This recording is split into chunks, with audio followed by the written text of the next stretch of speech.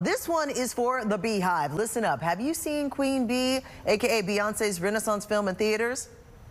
I know our technical director is doing that too. Those who saw the big concert and those who missed out on the in-person Renaissance experience now get the chance to see the concert performances and behind-the-scenes footage of the making of her iconic tour. Last night, one of the original Destiny Child singers, LaTavia Roberson, actually hosted a private screening for the epic Renaissance World Tour at River Oaks iPic Theater.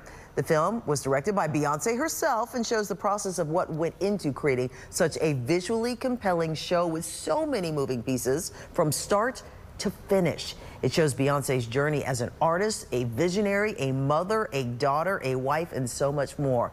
In fact, LaTavia says Beyonce's work is a true testament to young girls about what true hard work really looks like. Listen. I took something away from it that I never expected that I would take away from it. So, like I said, I just want to make sure that before the show starts that I let them know, hey, I want you guys to educate yourselves on her work ethic and everything, like how much focus and how much time she had to do. Well, there she is right there. LaTavia is the proud founder and CEO of the nonprofit Papillon. Now, it's a foundation, an organization that aims to encourage and empower young girls.